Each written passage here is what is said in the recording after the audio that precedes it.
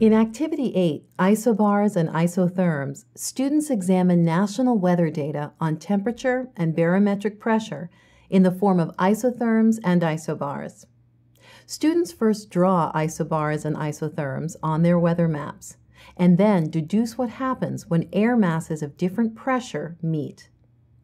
You will need the following materials from the kit: Activity Sheet 8 and weather stations. You will also need to provide U.S. outline maps on weather station from Activity 1, different colored pencils, and weather reports. To prepare for the activity, make a copy of Activity Sheet 8 for each student. Also, collect weather reports. Each team of 2 will need 2 different colored pencils and their weather stations containing the copy of the U.S. map. To begin the activity, remind students that areas of different air pressure are associated with different weather conditions. Then, remind students about the weather map symbols they learned to use in the previous activity and how useful they are. Ask students, what can we add to our weather map that would allow us to see the areas of different air pressure? Students may suggest connecting points of similar air pressures across the country. Have the students retrieve their weather stations and ask them to remove the outline map from their weather stations. Looking at today's weather report, draw the students' attention to the lines or shaded areas on the map that connects areas of the same temperature or barometric pressure. Now ask, what is the purpose of these lines or shaded areas?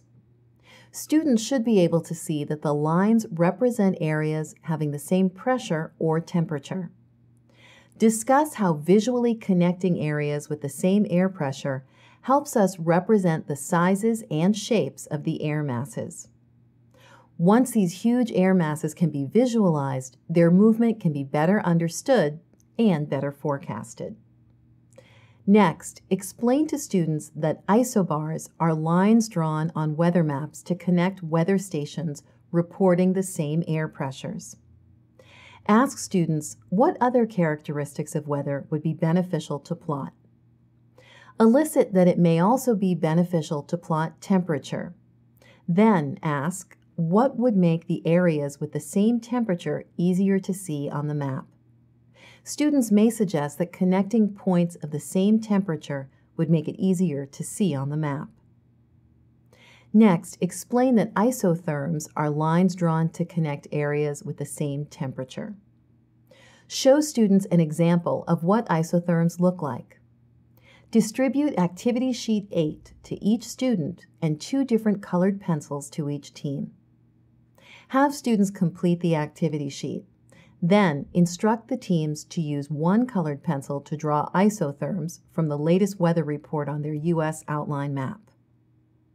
Your local paper may or may not show isobars on the weather report.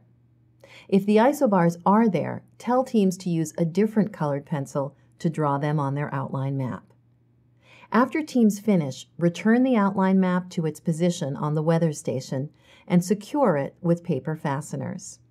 To begin a discussion of the type of weather that can be expected in an area where 2 air masses of different temperatures meet, ask, do you think that there will be a change in weather where 2 areas of different temperatures meet? Why? Remember that cold air in a high-pressure area flows to fill a warm, low-pressure area. As masses of air move, winds are created and the weather often changes. Winds are associated with storms and often precede them. Ask students to transfer daily national weather data on isotherms and isobars to a new outline map every day. Each new outline map should be secured over the preceding day's map. In this way, students can refer to previous days' maps as they track the movement of the air masses. Have students secure the latest weather report on top of the others in the bottom center of their weather stations.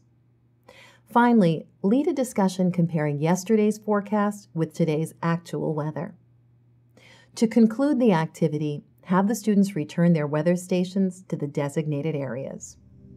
For science background, reinforcement activities, curriculum connections, and information about the Delta Science Reader, please consult your DSM Teacher's Guide.